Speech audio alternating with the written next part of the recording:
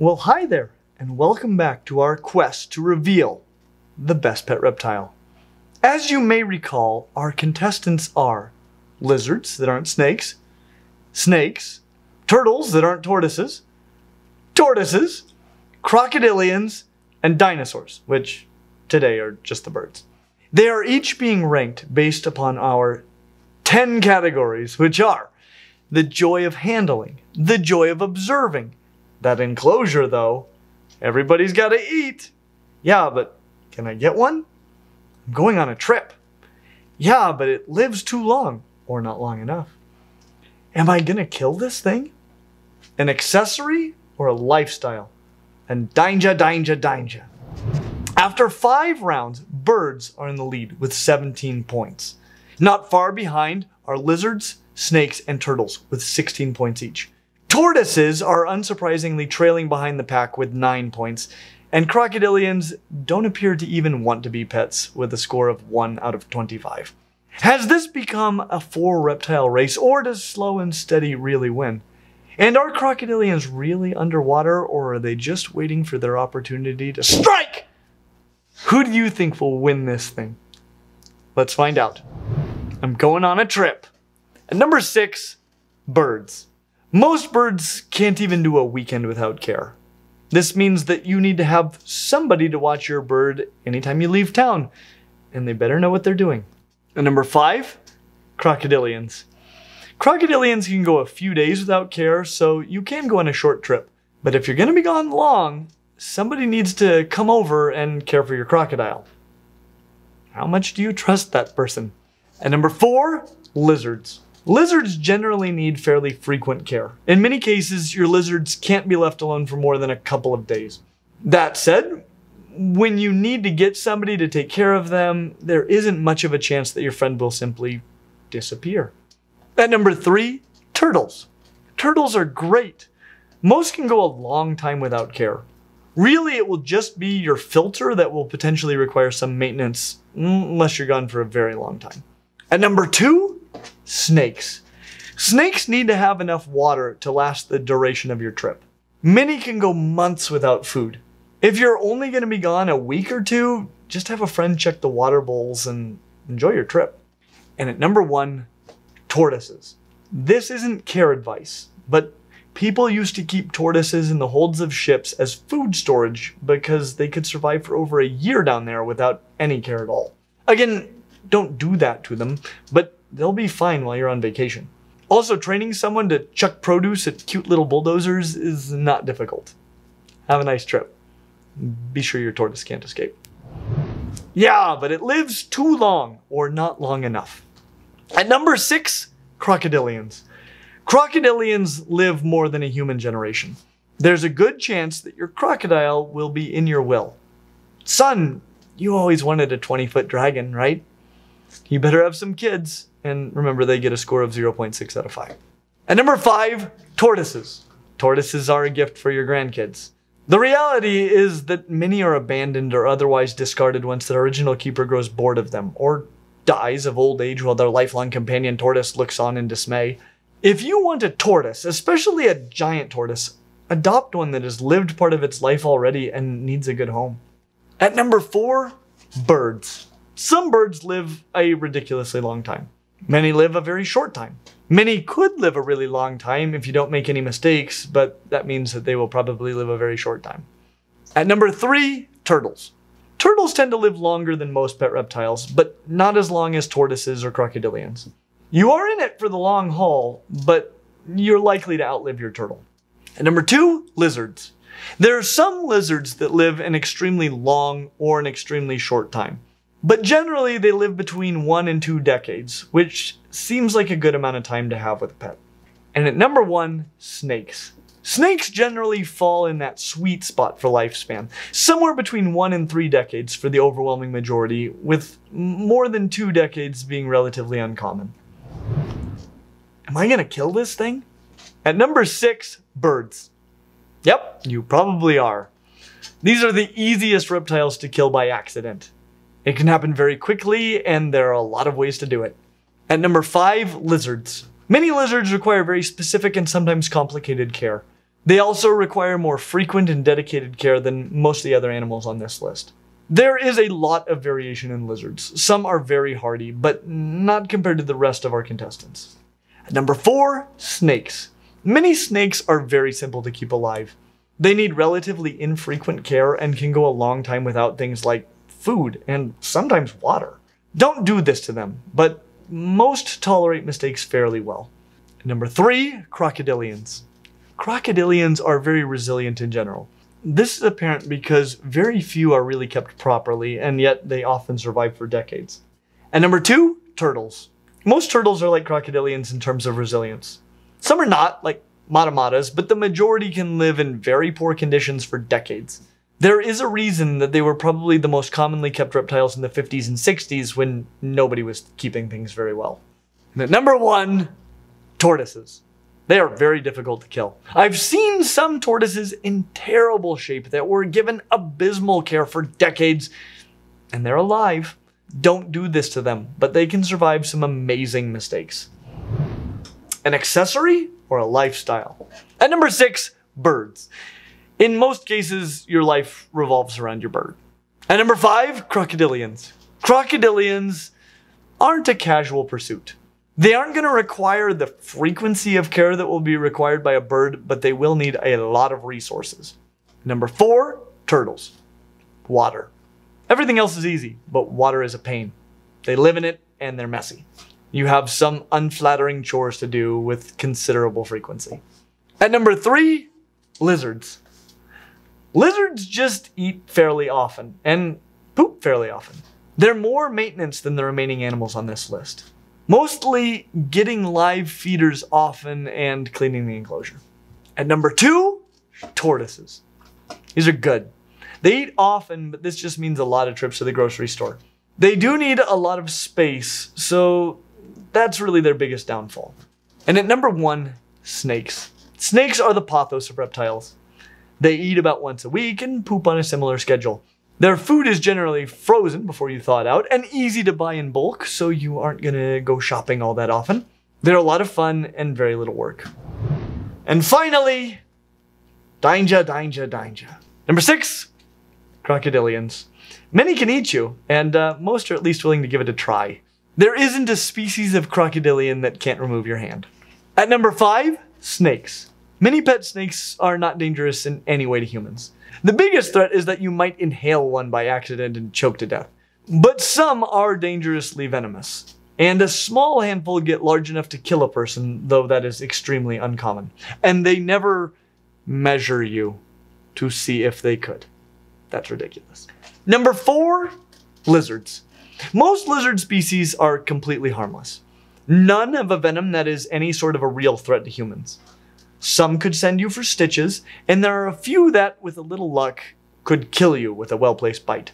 But you'd be on the short list of people ever killed by a lizard. At number 3, birds. Even cassowaries and eagles have very rarely killed anybody. Some might make you bleed. In general, they aren't any real danger. At number 2, turtles. Turtles can't reach all of the parts of their own bodies.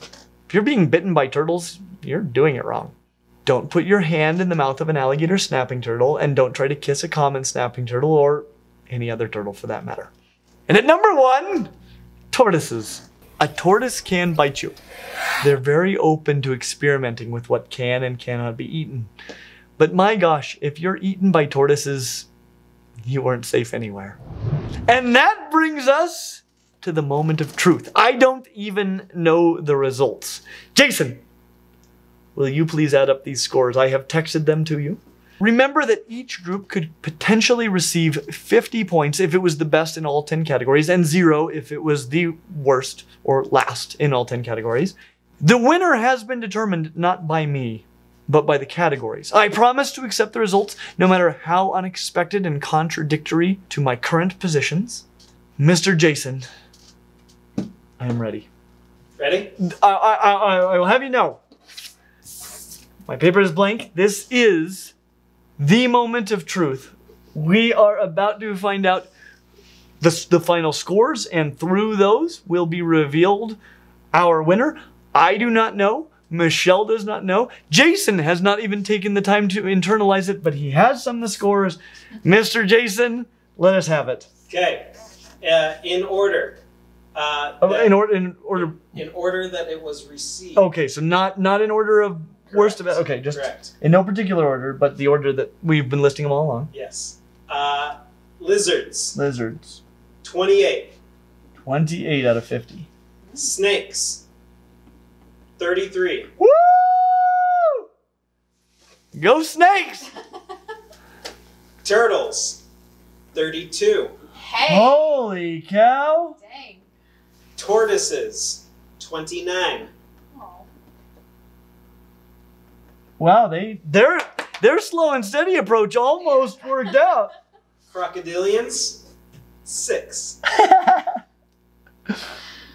Birds. 22. Wow. Wow-wee. Okay, so by the narrowest of margins, with 33 points, in first place, the best pet reptiles, snakes. And honestly, if I had to pick one, I was talking to Michelle about this just a moment ago, if I had to pick a reptile to recommend to somebody who is new to reptiles, that I thought they would have a great experience with it and really enjoy it, but it wouldn't be too difficult, I would pick some sort of a snake. There's a reason that corn snakes are the highest scoring reptiles we've ever scored. There are lizards that come close, and what I really like about this is turtles are right there. Turtles are right there, and turtles are so underrated. You know, when we release videos on turtles, you know, there's a different level of excitement about turtles, and I think some of it is people haven't kept turtles. I grew up having turtles. I know how much personality they have. There's common snapping turtles are my favorite reptile, and they are amazing. But until you're really around them, you might not know that. And so I'm thrilled to see they were that close. Tortoises, after their slow start, they come and they beat out lizards. That's amazing. That is amazing to me. That is amazing to me. But lizards also, right? I mean, that top 4, which wasn't the original top 4, because tortoises came in and birds fell out. But that top 4 is incredibly tight. Birds, though, I think it makes sense once we got into the care categories that they fell out of it. Crocodilians, they were never in it. But we gave them every opportunity to be in it. They were never in it. I'm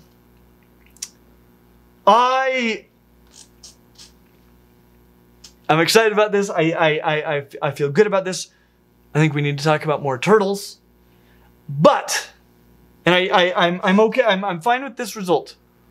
But as we've been recording this video, I have been thinking of a category that we didn't include that I think needs to be included, which is effectively, are they, what did I call it? Loud, smelly, or obnoxious. Loud, smelly, or obnoxious.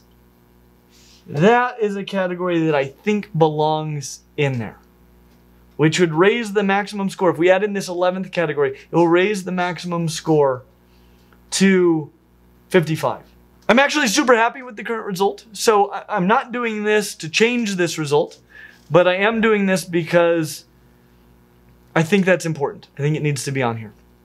And so right now, I'm gonna figure out loud, smelly, and obnoxious, and we'll retotal their scores with that. See if it changes anything. See if it changes anything, but I think it needs to be there. So while I'm figuring this out, what did you think of this? Do you agree with this result? Which scores would you have changed? And would it have changed the end result or would it not? All right, loud, smelly, or obnoxious? Okay, well, I think at a definitive 6 are birds.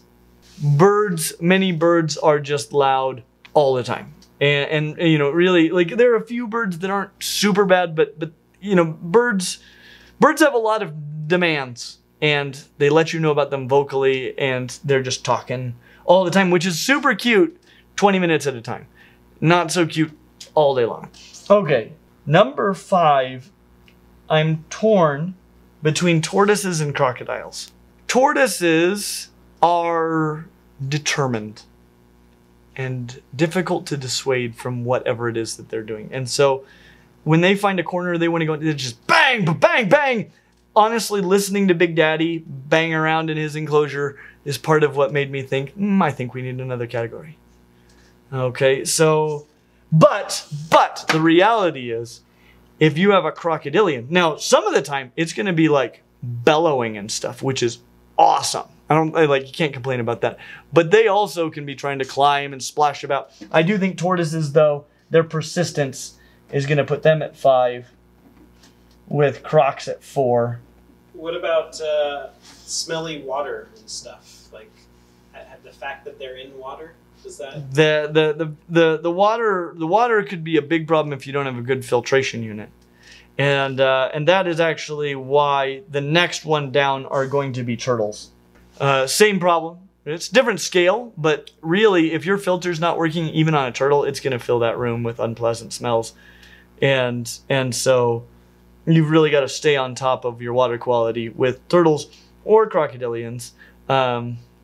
Both of those matter a lot. At number 2, so we're down to just snakes and lizards. Lizards make a lot more messes, and they just are digging stuff up and, getting into things arguably more than snakes. So lizards are going to be number 2, with snakes at number 1, because snakes are not loud at all. They generally only defecate like once a week. Some of them much less often than that. Sometimes like every 2 months they'll defecate. And, in some cases it can be a little bit smelly, but it's pretty easy to stay on top of that. And, and they do just like nothing obnoxious. They're wonderful in that way. And so that will give birds an extra 0 points, meaning birds' final score will be 22. Tortoises an extra point, moving them up to 30. Crocodilians an extra 2 points, moving them up to 8. Turtles an extra 3 points, moving their final score to 35. Lizards an extra 4 points, moving their score to 32. And snakes an extra 5 points, moving them up to 38, which changes the order by only one thing. That would have lizards now beating out the tortoises. And so, if being loud, smelly, and obnoxious is a problem for you, I would probably recommend a lizard over a tortoise. And I actually think that's pretty fair. Thank you guys for being here for this amazing competition. I have learned a lot. This has revealed a tremendous amount to me. Hopefully it's been helpful for you. As always, like and subscribe.